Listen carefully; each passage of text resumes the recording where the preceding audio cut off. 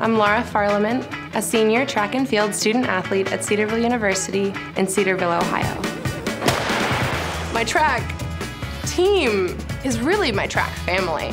The guys and girls team, the cross-country teams really have this unique bond. I compete in the pentathlon, heptathlon. I do a whole slew of different things, which for me, it suits my personality because I like all aspects of the track.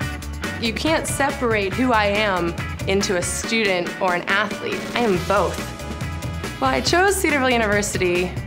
They offered an opportunity to pursue both a rigorous pharmacy program as well as a very competitive, very elite track and field student athlete experience. The loudest guy in the crowd was always my dad.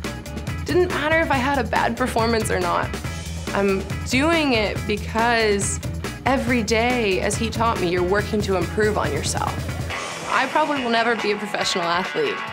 I understand that, but that doesn't mean that I can't look to my kids someday and say, hey, mommy was a collegiate student athlete at a Division II school and broke school records in the pentathlon.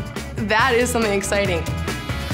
This is my life. This is my experience in Division II.